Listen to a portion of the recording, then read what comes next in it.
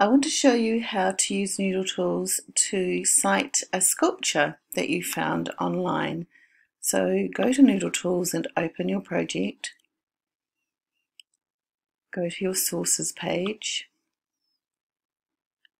Now this is a new source, and again it's something that you've viewed. So I'm going to click on that, and it's a work of visual art, it's a sculpture, and we got this sculpture from the Tate Modern website.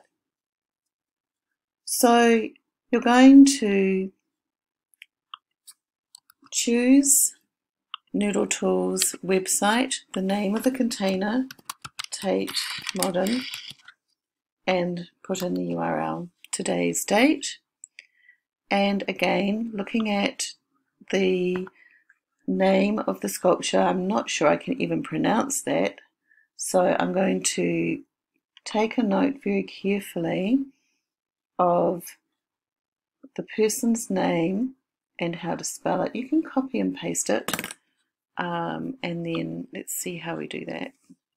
Copy and paste it, put it into Noodle Tools as the artist, and make sure that you are putting every field in the correct place. There we are. And type of art, it's not a painting, it's a sculpture, so select that. And the title of this sculpture is Poem of 9 Verses. So you can copy that.